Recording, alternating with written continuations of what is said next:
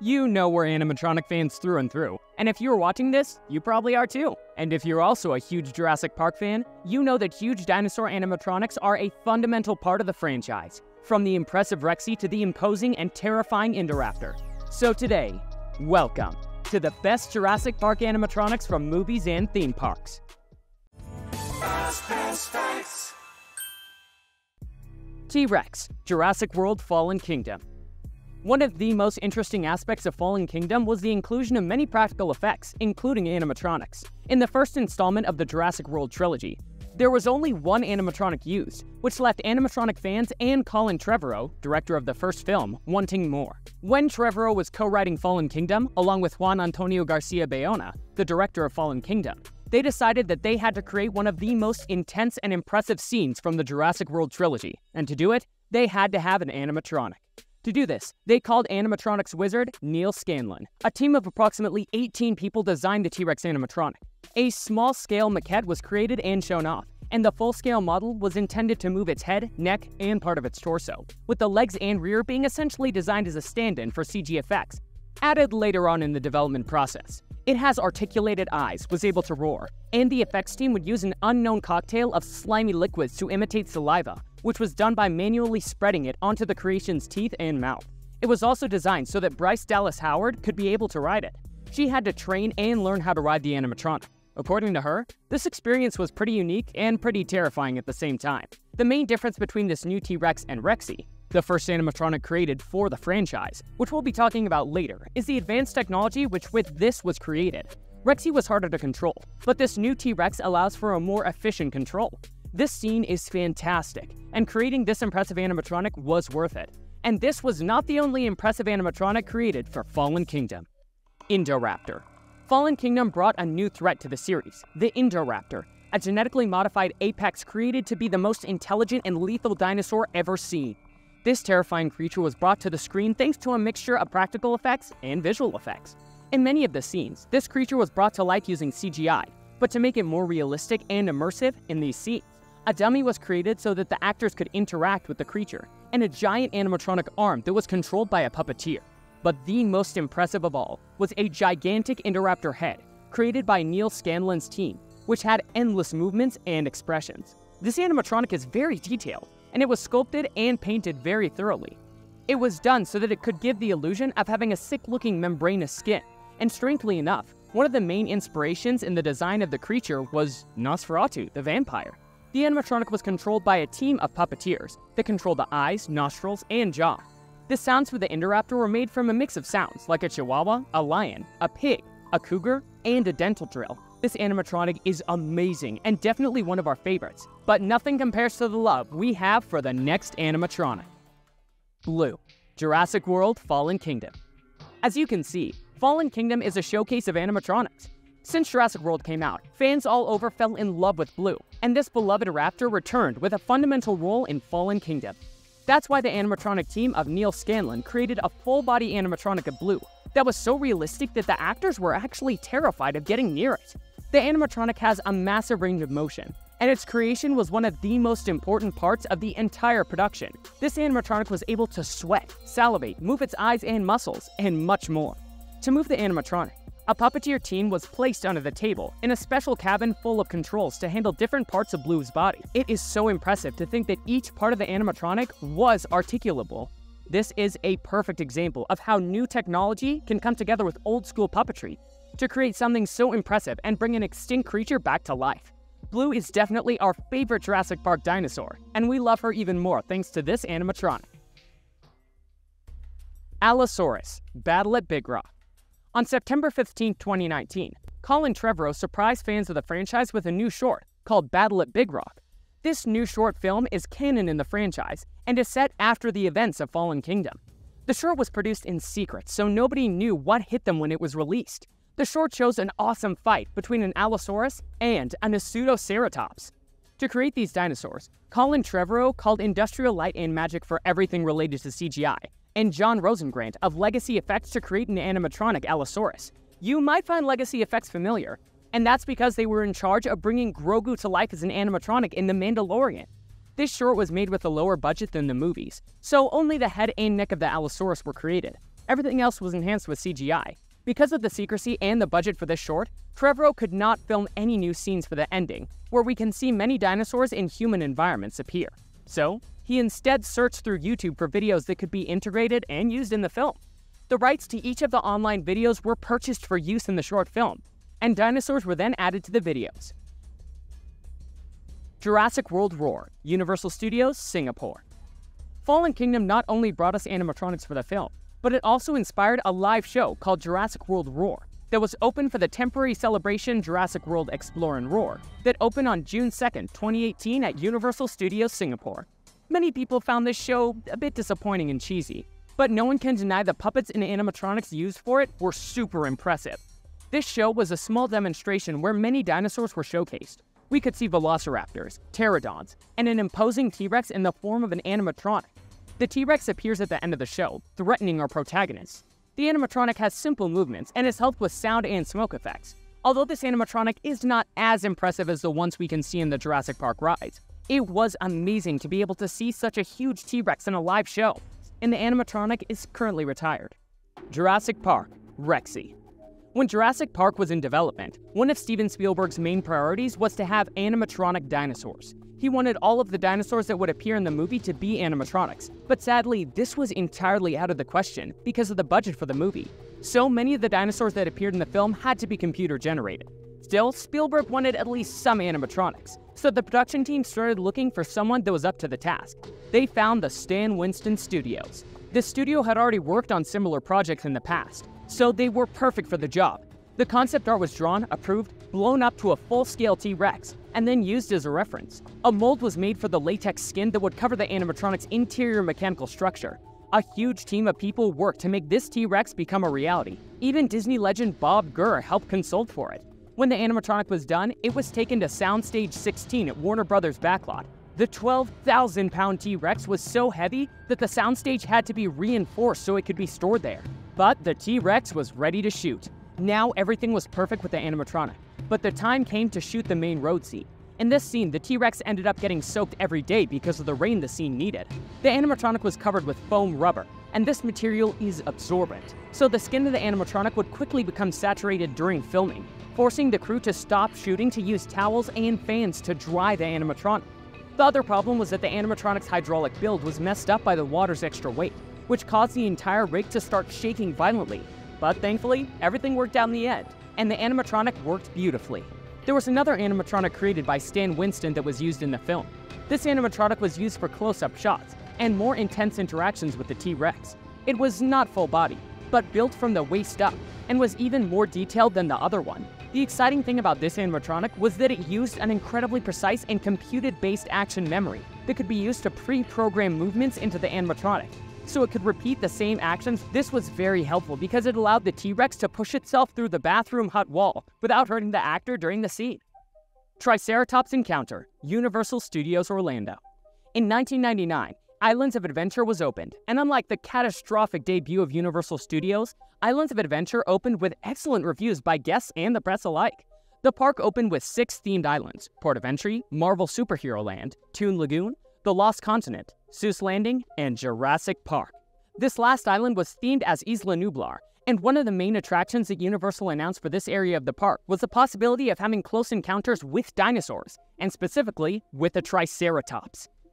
This encounter was based on the one that Alan Grant and Ellie Sattler in Jurassic Park had. For this attraction, 3 life-size Triceratops were created. Their names were Topper, Chris, and Sarah.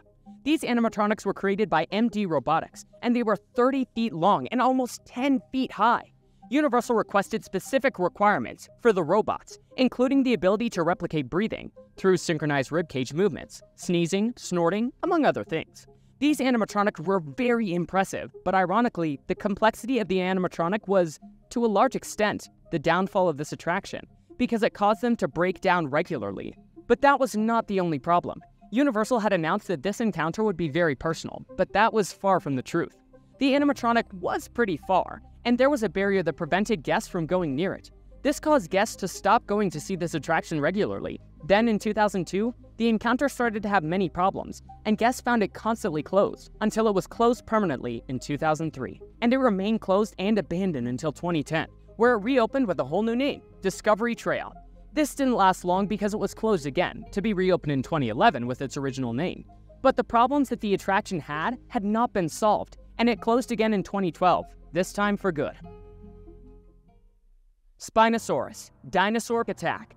Universal has had the task of improving their character animatronics and shows with each year that passes, and in recent years, they've allowed guests to have close encounters with some of their most popular franchises. This is the case with the Jurassic World Characters Encounters, where we can find characters like Blue or a Triceratops meeting guests. These dinosaurs have become more present each year at the parks, and in 2016, Universal Japan surprised guests with a fantastic street show named Dinosaur Attack. In this show, guests could have close encounters with many dinosaurs. The show began when an amazing Triceratops was presented to guests by 2 staff members so it could interact with guests. Everything seems to be going great until a group of raptors escape and start surrounding the Triceratops and intimidating guests. While all of this is happening, a huge Spinosaurus watches by closely, growling and trying to escape from his cage. After a few minutes of tension, one of the staff members shoots into the air in order to calm the beast down and bring everyone to safety. This show was without a doubt a great experience, with some of the most unique and equally scary animatronics guests had ever seen. But sadly, the show changed in 2017 to become the Dinosaur Wonder Experience show. The show basically remained the same, with the exception of the Spinosaurus that was nowhere to be found. The show suffered more changes, and now it is known as My Friend Dinosaur. This new version of the show is way more friendly. In this latest encounter, we can see that there are no menacing dinosaurs, but they are all friendly with guests. We can also see a new Stegosaurus and a baby Triceratops. T-Rex, Jurassic Park the Ride. Universal gambled big when they designed and constructed Jurassic Park the Ride, because the movie hadn't even come out yet. The ride was designed to replicate the atmosphere of Isla Nublar. Guests began the queue by walking under the Jurassic Park sign, before waiting under an open-wall building. A tour guide appeared on television monitors in the building, reviewing boarding and ride safety. Once you are in the ride, a playful hadrosaur knocks your tour boat off course, causing it to enter the Raptor containment area, which was shown to be heavily damaged. The raft then entered the environmental systems building and slowly began to ascend a long lift hill. A voice on the loudspeaker in the building alerted guests that an emergency evacuation was going to be attempted. The raft then climbed a small lift hill that brought it closer to the emergency evacuation drop, but a technician warns guests that a T-Rex is in the building. Ahead of the boat, a waterfall parts, revealing a massive T-Rex that lurches forward, throws its head back and roars, then lowers its massive jaws to within inches of your boat, just as it hits a nearby vertical 85-foot drop. This was a brief but stunning encounter with one of the most intimidating animatronics ever created. Jurassic Park the Ride was closed in Universal Studios Hollywood to make way for a new Jurassic World ride, but we can still find it at Universal Studios Orlando. Indominus Rex, Jurassic World the Ride. As we said previously, Jurassic Park the Ride had, and still has at Universal Studios Florida, an amazing and terrifying T-Rex animatronic at the end of the ride. But at Universal Studios Hollywood, this ride was close to be replaced by Jurassic World the Ride. When Jurassic World the Ride opened back in 2019, it was a huge success. But it became known that the ride opened without being completely finished. And there were some scenes where something was lacking. In the original Jurassic Park ride, guests were taken on a boat ride to see multiple dinosaurs, but a Parasaurolophus popped up and threw the raft off course, causing it to enter the Raptor containment area, where the raptors and a T-Rex had escaped. Now, in the new ride, we find that the Indominus Rex has broken out of its cage, and it is heading to the Predator Cove to find the T-Rex. In the final scene, guests could only see before the fall not only the classic T-Rex from the previous ride, but also an Indominus Rex. This Indominus Rex animatronic was not full-bodied, but still it was very impressive. Universal Studios announced their reopening date after a year-long closure, and with this announcement, they also let guests know that when the park reopened, guests would get to see the new finale for Jurassic World, which features the spectacularly realistic new dinosaur, Indominus Rex. We were all very excited by this announcement, but nobody was prepared for what Universal had created. Many of the problem scenes were fixed. For example, just outside the Predator Cove, we could see some medical kits, surrounded by lots of blood and some non-animated pteranodons. The scene was changed, and now we see the gyrosphere scene, where we can find a gyrosphere, of course, and two compies back from the original Jurassic Park ride, but this time fighting over a Jurassic World hat. Then the second biggest change would be this scene, where there used to be a wall graphic showing info about the T-Rex. Universal replaced that with this new Indominus animatronic that is busting out of the wall and biting at guests. This is such a great new addition, but it's not the most impressive. We knew that the ending would change and that it would be better, but we did not expect how amazing it would be. Where we used to see the Indominus Rex head, now we can find an all-new, extraordinarily realistic dinosaur who stakes her claim at the ride's finale in a forceful battle with their arch-rival, the Tyrannosaurus Rex, as described by Universal. The Indominus is now a full-size dinosaur. The fully articulated figure spans nearly 55 feet horizontally from head to tail, and over 22 feet vertically, and features lifelike movements like blinking eyes, flexing arms and claws, and clenching jaw, as she bares her teeth and lunges at guests. This final battle scene is mind-blowing, and a must-see for any animatronic fan. Jurassic World, the exhibition. Admit it, the Jurassic Park movies made us all wish that we could have been alive to see the dinosaurs, even if only for a moment. Well, folks, the Jurassic World exhibition is the closest you will ever come to seeing these majestic creatures. This immersive exhibition has enormous animatronic dinosaurs that come to life before your eyes. Sounds exciting, right? These animatronics were created by the Australian-based Creature Technology Co., in collaboration with Jack Horner, a renowned paleontologist who also served as an advisor in the Jurassic World movies. Not only that, these dinosaurs are made to look as realistic as possible. They are said to be the closest simulation of dinosaurs ever created, entirely based on the real-world science of dinosaur DNA.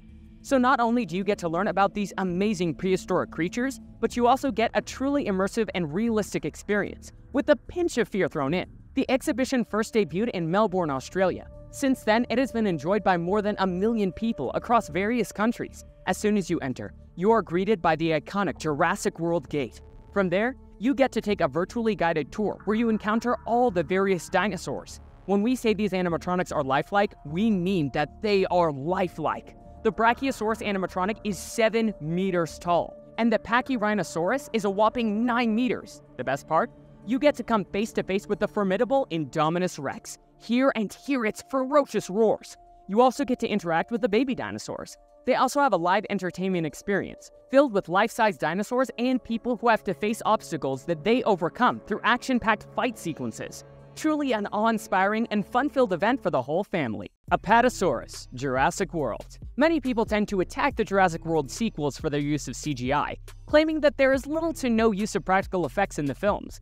But they do not take into consideration that these new movies use the best of both worlds, great practical effects mixed with the magic of CGI, to continue to expand the legacy of the franchise. In our previous video, we talked about some of the thousands of practical effects that were used in Jurassic World Fallen Kingdom. Some people think that the first film in the trilogy did not use many practical effects, but this is far from the truth. For Jurassic World, Colin Trevorrow brought legacy effects to create many props, and above all, one of the most impressive animatronics in the whole franchise, the Apatosaurus. Who are we kidding? All these animatronics are impressive, to be honest. To create this dinosaur, the team first created a 3D model, which they later made out of foam. After that, the figure was sculpted. But there was a problem. Later in production, the team was told that the scale of the dinosaur was much larger than they had expected. So, to not waste time in the work that the team had already done, they made a 3D scan of the sculpture, sent all the info into a computer, and printed the sculpture again, in the new and correct size that was needed. Then this figure was taken to the molding department, where it would be determined how many parts the sculpture had to be divided in order to create the mold. Having these divisions, the team created the mold using multiple layers of fiberglass, mixed with epoxy resin. The molds were then filled with a special mixture of soft latex to make the dinosaur's skin. They put it in the oven, and 12 hours later, voila! A new dinosaur was born. Or at least, the outside of the dinosaur was done. While part of the team worked on the outside of the Apatosaurus, the rest of the team worked in the mechanics. For this animatronic, a cable system was used instead of using hydraulics. This might seem old school, but it turned out to be very practical for this specific scene. They used springs to counteract the weight, and for the head, a series of parallelograms were used to allow the animatronic to move more efficiently and realistically. To finish the animatronic, a foamy cover was made to put the mechanics in, and then it was wrapped in spandex so that the latex and the last aesthetic details could be added. The beauty of this animatronic is that it was created with so many micro expressions and details, because Colin Trevorrow wanted the audience to connect with the creature. The Apatosaurus is capable of simulating the movements of the face muscles, creating expressions using its eyes, sneezing, swallowing, and a unique servo mechanism was designed just for the actions of the tongue. Once the dinosaur was assembled, the team began the rehearsals with it. This mechanical puppet was controlled by 4 puppeteers. The dinosaur was taken to Kauai, Hawaii, to film the scene with Bryce Dallas Howard and Chris Pratt. The 2 actors connected automatically with the animatronic, and this scene ended up being one of the most emotional parts of the film. Colin Trevorrow fought a lot so that these animatronics would be included in the trilogy, and thankfully, he was able to win. Not only did they create these fantastic creatures, but this also allowed Legacy Effects to continue the work and legacy of Stan Winston. Spinosaurus, Jurassic Park 3. We talked about how Legacy Effects was in charge of the practical effects for the Jurassic World movies. But where did Legacy Effects come from? Well, Legacy Effects was founded by Lindsay McGowan, Shane Mahan, John Rosengrant, and Alan Scott, who were all supervisors at Stan Winston Studios for over 20 years. The connection to all of this is that John Rosengrant, one of Legacy Effects' co-founders, also worked on another Jurassic Park movie. That's right, he supervised the project for Jurassic Park 3, specifically the Spinosaurus animatronic. To create this animatronic, the team took all the knowledge that they acquired with the construction of the T-Rex animatronics from the previous films and replicated them in this new animatronic. The process is very similar to the one we talked about in the Apatosaurus, but the difference is that because this animatronic is older, there were no 3D models or 3D scanners to help out for reference of the scale. And the size of this animatronic made its creation very challenging. The head alone was 6 feet. Not only that, but the animatronic had to be able to be submerged in water, so a special material had to be added to seal any type of opening that could let water through. Its head is made of graphite so that it can be resistant, and all the parts are welded to a mechanical substructure. The welding process has to be so strict that a specialized agency has to come to approve if everything is correctly welded. This animatronic was much larger than Rexy, and transporting it was quite a feat. The main door of the studio had to be removed so it could be taken out with the help of huge cranes. After this, the animatronic was installed on the set of Universal Studios in LA, in a particular track that allowed the animatronic to move. It is controlled thanks to a telemetry device, so every move that a puppeteer does is replicated in the animatronic. The major scene of this animatronic is when it fights the T-Rex. To create this scene, the team took one of the Jurassic Park Lost World animatronics, repaired him, and literally had the 2 animatronics fight to the death. And when we say literally, we mean literally. Since the production had planned to destroy the animatronics after the movie was filmed, they decided that it would be a good idea to have them fight each other until they were destroyed. The puppeteers were slamming the 2 animatronics into each other to get as much footage as they could. The team was a little on edge about it because they'd put a lot of time and work into the animatronics, but the producers and studio execs were having a great time watching this, rooting for either the T-Rex or the Spinosaur to win. In the end, the Spinosaurus knocked the head off of the T-Rex. The head collapsed, the neck tore open in the back, and hydraulic fluid shot out of it, almost like blood spurting. As for the Spinosaurus, we contacted Stan Winston Studios a while ago, and they confirmed that the animatronic had indeed been dismantled. Dilophosaurus, Jurassic Park. We all talk about Rexy when talking about Jurassic Park animatronics, but how could we not? I mean, look at this marvel. But we all seem to forget about another impressive animatronic from the same film, the Dilophosaurus, or the Spitter as he is most commonly known. But the same thing happened at Stan Winston Studios when they were assigning the teams to create the different dinosaurs. Everybody wanted to work on Rexy or even the Triceratops, but only Rick Gallinson was interested in making the Spitter. So from that moment on, he was in charge of the team to bring this eccentric dinosaur to life. Just like with the previous animatronic, the team began creating the concept. Then they used footage of ostriches to figure out how the dinosaur should move, and they made a mechanism that would recreate the movement of these animals on the animatronic. After creating this mechanism, they improved the dinosaur's design so it would work better, and made it on a larger scale so they could perform various tests. When the foot movements were ready, the first prototype for the neck started to be made. This prototype consisted of 3 joints and some springs to handle the movement of the head independently. This was made so that they could give the character natural and fluid movements, and so they could have more control over the animatronic. Next came the fun part. As we all know by now, the team needed the animatronic to spit, and to do this, they created a paintball gun-type mechanism that shot a substance made of methyl and jelly. They also made a special rig for the frill mechanism, made with a latex rubber sheet that was glued into some support rods. The most complex part of the animatronic was the dinosaur's tongue, which was one of the most complex mechanisms developed at that time. It was a 2-stage tentacle mechanism, and the third section was the base of it, which would also rotate up and down. When all of this was done, The whole thing was assembled so they could practice the movements that the animatronic would have to do on the scene. They mounted the creature on Shane Mahan so he could create the motion of the dinosaur's jumps. A trench was made on the floor so that he was hidden under the set, moving the animatronic's legs while the rest of the team took care of the rest of the movements. The Spitter is one of the most exciting creatures that Stan Winston Studios created during the production of Jurassic Park, and it deserves our admiration. T-Rex is Jurassic Park: The Lost World. For Jurassic Park: The Lost World, Stan Winston's crew created 2 real-size T-Rex animatronics. These, unlike Rexy, that came before them, were only built from head to torso. John Rosengrant explained that they had discovered on Jurassic Park that there wasn't a lot of need for head-to-tail T-Rex, because the creature was so huge. Shots that were wide enough to show the whole body became CG shots, and shots that used their T-Rex rig were close enough that you only saw the head and about half of its body in the frame. So that's why they decided to build these head-to-mid-body T-Rexes. And again, the creation of these impressive animatronics is practically identical to the process to the other dinosaurs that we had mentioned. But what's really interesting is that this time, instead of securing the T-Rexes to a motion-based platform, as had been done for Jurassic Park, the crew mounted them to motor-driven carts, capable of moving the multi-ton rigs forward or backward on 80 feet of track, set in concrete on the soundstage floor. This was super convenient for the scenes in which the mother and father T-Rexes attack a trailer at the edge of a cliff, with Ian and Sarah inside. The dinosaurs' mobility was a priority in this scene, especially because the T-Rexes were going to really destroy the trailer. That's right, that scene wasn't faked. Those T-Rexes were slamming into that thing, breaking glass and shaking it. Which is ironic because, as we learned previously, these were the same T-Rexes used for Jurassic Park 3, and we know how they ended up, decapitated by a Spinosaurus. These 2 animatronics are extraordinarily and extremely imposing, not only because of their size, but also for the capacity of destruction that they ended up having. Velociraptors. Jurassic Park: The Lost World. Stan Winston Studio. We know that there can't be a Jurassic Park movie without the Velociraptors.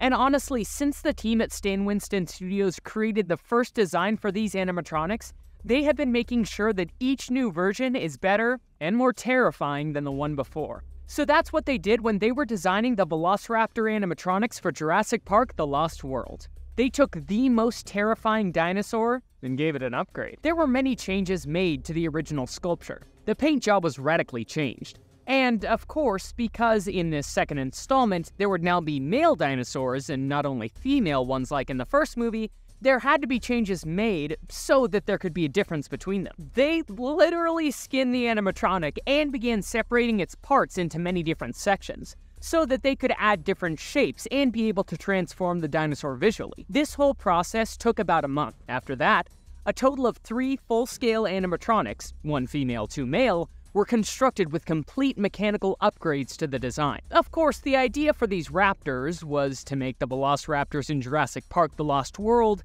much better than the ones used in the original Jurassic Park film. And in order to do so, the team at Stan Winston Studios decided to use telemetry-controlled hydraulics instead of the radio cables that were utilized in the first film. This gave the raptors much more fluid and lifelike movements. And not only that, but it gave the animatronic movements more speed.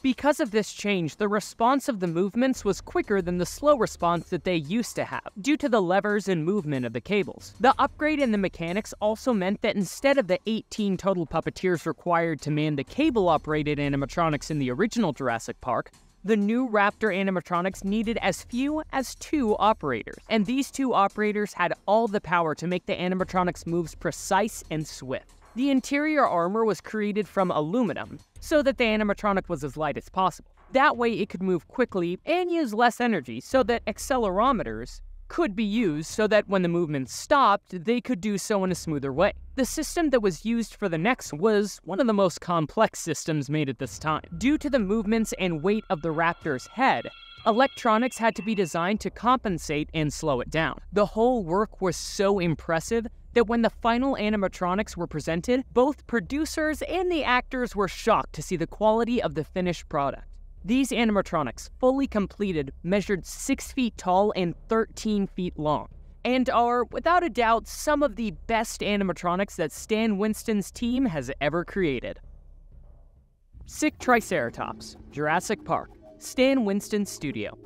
We can agree that all of the dinosaur scenes in Jurassic Park are seriously impressive, but one of the most amazing and lifelike of all is the one where Ellie Sattler and Alan Grant stop the tour to investigate a Triceratops who is constantly becoming ill. One of the main reasons for this scene was actually to allow the audience to get up close and personal with a dinosaur and witness a magical moment. And it truly is a magical moment. But being able to create this scene was a huge challenge, not only in terms of logistics, but also with the synchronization of movements to bring this creature to life. To bring to life this Triceratops, Stan Winston's studio designed and built a full-size puppet that performed alongside the actors on location in Hawaii. There were two mech designers in charge of controlling the animatronic, Al Souza and Shannon Shea. To create this animatronic, the team went through the same process as with any other animatronic. Sculpture, molds, fiberglass, mechanisms, etc. They built a small-scale version of the character before the full-scale, so they could show how everything was going to work before building it. The breathing mechanism was basically a post underneath that pushed a lever up and down to move the skin up and down. The tail mechanism had movement from side to side, and also up and down. The animatronic had no hydraulics. It was all mechanical. A lot of cables and pulleys, and the tail was a direct linkage mechanism. Out of all the animatronics and puppets created for the movie, this huge Triceratops was the only one that shot on location. So it had to be shipped, in parts, to Hawaii. To be able to control the animatronics, a big hole was dug in the ground with a platform over the top, so that the puppeteers could be underneath, working the breathing mechanism, the mouth, and the tongue. They also worked the forearms and the legs. All of those were all cable controlled. A camera was set up on the surface, and the team had a monitor underneath so that they could be directed by Stan Winston on how to move the animatronic. He wanted really smooth movements, and to coordinate the mouth and tongue movements with the rising and falling of the chest, and make them really slow and deliberate. So the Triceratops looked really sick. But because there was no audio, they didn't have any walkie-talkies.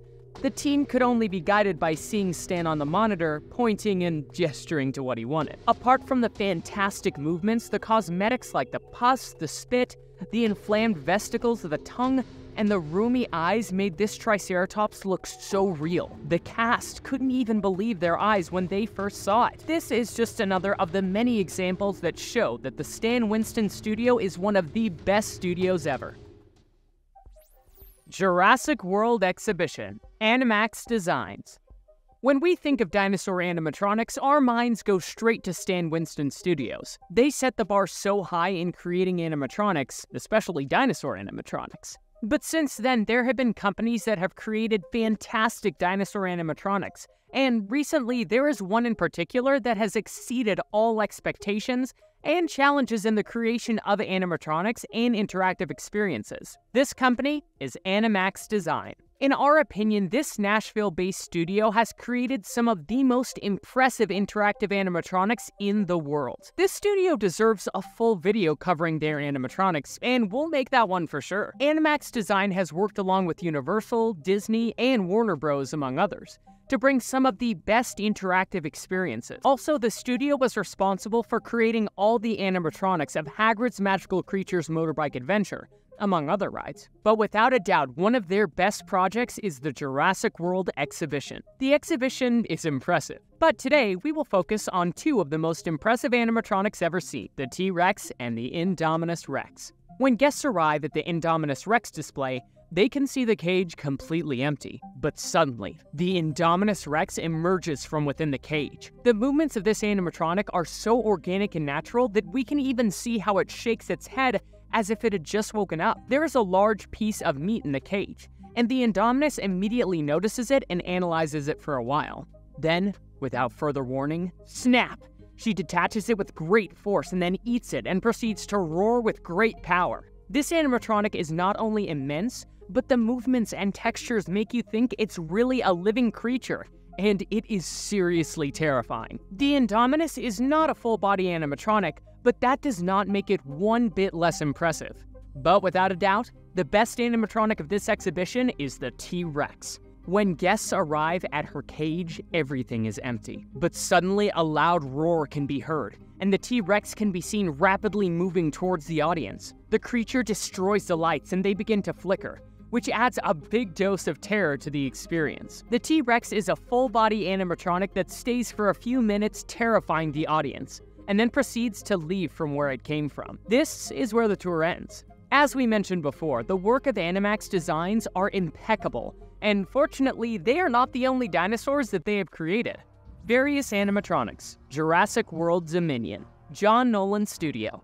When this movie was announced, one of the best pieces of news was that it was confirmed that this film would have so many animatronics and use of practical effects. This was confirmed by Colin Trevorrow, who has given some previews through social media. In these videos, we can see remotely controlled animatronic mechanisms and small Triceratops animatronics, among other images. An article dedicated to the animatronics made by John Nolan's studio appeared in Fangoria magazine, in which they go into detail and talk about the new animatronics. The article also shows so many images of the animatronics and the team working on them. Some of these animatronics are a new version of the Dilophosaurus with new textures, paint job, and of course a different mechanism. A Pyroraptor, which makes the first time we see an animatronic dinosaur with feathers, Dimorphodons, and most impressive of all, a massive Gigantosaurus animatronic. In total, the team built 38 dinosaurs, 14 species. Some were tiny, like the Cumbies. And then there's the Giga, which had the head the size of a car. Chris Pratt published a video where the animatronic head of the Gigantosaurus appears in all its glory. The animatronic is seriously impressive and equally terrifying. The studio in charge of bringing these animatronics to life is John Nolan Animatronics. John Nolan and his team have been in charge of bringing endless creatures to life, mixing different disciplines and techniques to create them. One of the main characteristics of Nolan's animatronics is that they do not have a specific process. Each animatronic is unique in both design and its operation and mechanisms. One of the most outstanding works of the studio are the animatronics of the Dark Crystal Age of Resistance. We can honestly say that the scenes with animatronics in the movie are incredible, and we get to see one of the cutest animatronics we've ever seen. There are still many more Jurassic Park animatronics to cover, and be sure to subscribe so you don't miss it when it comes out.